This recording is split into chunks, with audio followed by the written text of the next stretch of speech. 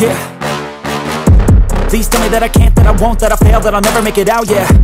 Hey everyone, welcome back to my channel. This is Randy back with another video.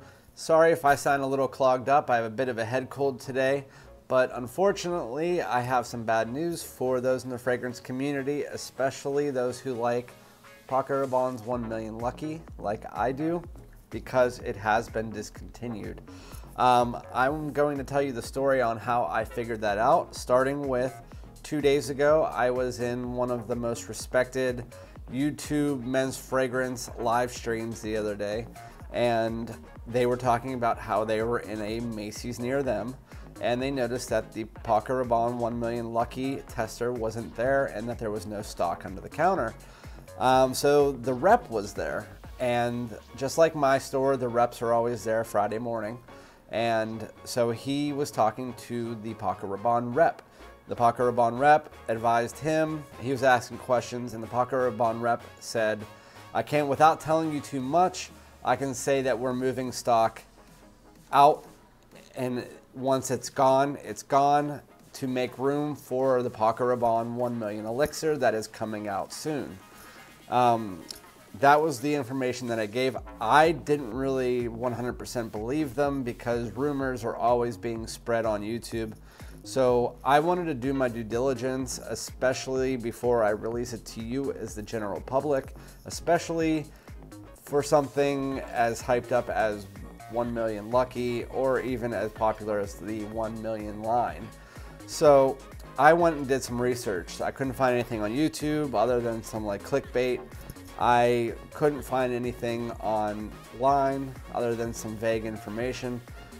So I decided that since I was off work today, I was going to make my way to Ulta and to Macy's, because again, it's Friday and my Paco Rabanne rep is there. So I went out this morning at 9:30 because my Ulta, I bought a bottle of 1 Million Parfum 4 days ago, and the 1 Million Lucky, they had this size tester and they had a small tester of 1 Million Lucky, and they had stock in. So I went today, there was no testers, there was no stock. So that was number one. That puts it at me thinking it is discontinued. Number two, I went into my Macy's. The Paco Rabanne rep, he showed up about 20 minutes after I got there, but I got to explore the new Cobalt and the new Boss Bottled Marine, so that was nice. But anyway, so they did have 2 of the 1 Million Luckies left in stock, but they didn't have a tester. So I played dumb. I did really good acting. You guys would be proud. But I went in and I was talking to him, and he was a little less vague than that lady, but in general, he said, yeah, we're pretty much trying to sell all the stock that we have out of here because we have a new display coming in for the 1 Million Elixir.